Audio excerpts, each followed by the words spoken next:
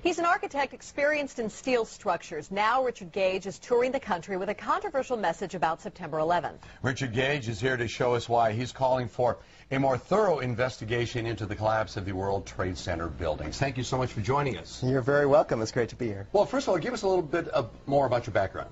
Well, I'm an architect of 20 years, a member of the American Institute of Architects, and have been studying steel-framed, fireproof buildings for about that long. We asked that for clarification because as we get into this, we want people to make sure that you're not just somebody with a wacky idea. Right. Okay, you come with some science to you.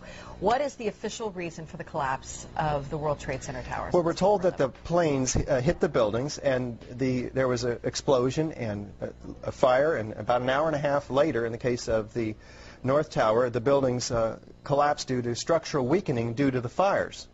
The problem is that we don't have large gradual deformations associated with collapses, and fires in high-rises have never brought down a steel frame high-rise building at all, ever. And what we have, unfortunately, is the evidence in the Twin Towers and the third skyscraper to collapse that day, which most people don't know anything about it. We have the evidence of the 10 key features of controlled demolition. In the case of Building 7, it collapses straight down into its own footprint at free fall speed in the first 100 feet. It's dropping, as you can see, symmetrically, smoothly, at free fall speed in the first 100 feet, 2.5 seconds. This is uncanny. There's 40,000 tons of structural steel designed to resist this collapse. Is it, what, a 47-story building? Yeah, it's just called Building 7, right a football field away from the Twin Towers.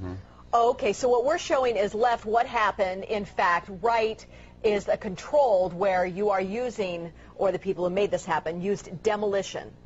Indeed, and this is a direct comparison. And you can see that, indeed, almost free fall speed, free fall acceleration through 40,000 tons of structural steel. That is uncanny. So we have 700 architects and engineers demanding a new investigation as a result of this evidence and the evidence in the World Trade Center. That is very explosive. Almost every architect and engineer we show this information to agrees with us that these are controlled demolitions. If we can get them to look at the information, because obviously the implications of a controlled demolition are dark for our country, because that means somebody besides Al-Qaeda was involved, because these have to be easily 3 of the most highly secure buildings outside the Pentagon. Now, if that was a controlled demolition, would there not be any evidence at the ground level of explosives within the building itself, that's the debris that's left? Indeed, and what we find down there is pools of molten iron. What does that mean? Several tons. Exactly. What is that doing there? The first responders see it, the structural engineers see it.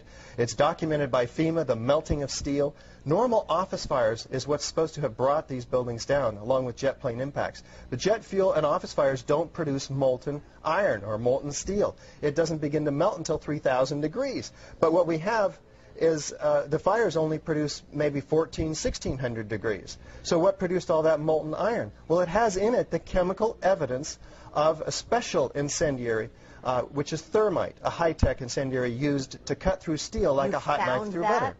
Indeed, in all of the dust throughout lower Manhattan, we have a 4 to 6 inch thick layer of this dust, and throughout it we have evidence of tiny spheres, billions of them, several tons of previously molten iron. Well, how does that happen?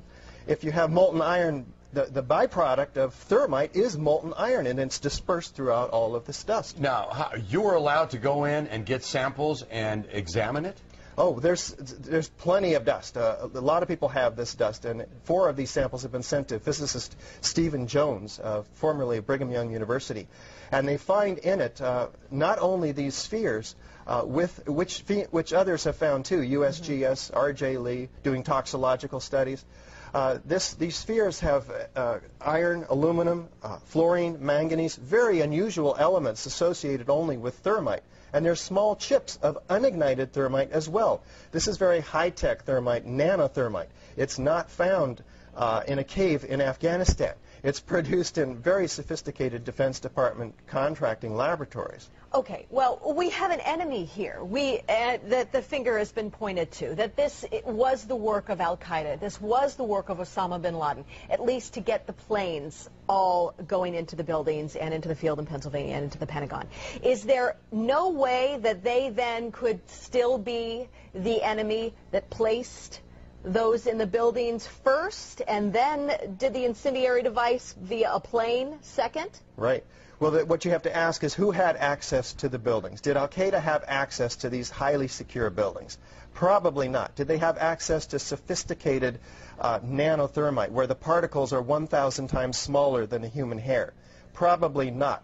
Somebody else has to be investigated, and that's why we have 700 architects and engineers demanding a real investigation. We don't have the whole theory as to how this happened, who did it, why. We just lay out the facts like we did last night in the Veterans Memorial Auditorium, and we demand a real investigation. Then they'll find out who, why, how, etc. Okay. Then let me ask you, I'm person X. I want to place something in one of those buildings. Where would I carry it? How big would it be? Is it that visible that I would be spotted by security? Or could I place it in one of my tooth fillings? Yeah. We're talking about several tons of nanothermite and ordinary thermite. One would have to have access through security. So the security company involved for the World Trade Center should be thoroughly investigated. And it turns out to be Securicom, Stratosec. Somebody should look and see who's on the board of those companies. Some very interesting individuals turn out to be. In addition, one would have to have the cover of, say, an elevator modernization, which was, in fact, going on 9 months prior to 9/11, so that there were workers throughout the World Trade Center that had access to the hoistway, which is immediately adjacent to the core columns and beams in the building. You're not trying to freak out the country, but you can't help but feel a little freaked out by this. Yeah, you're getting it. Yeah. And, of course, this is something we want to talk with you about a whole lot more, and we're out of time. But we do have a great deal of information on our website, kmph.com. Thank you very much for your time today. You're so welcome. Thank you for opening up a lot to think about. We'll be right back. Results are in, people. Now, this is my favorite pie chart. You guys are going to love this.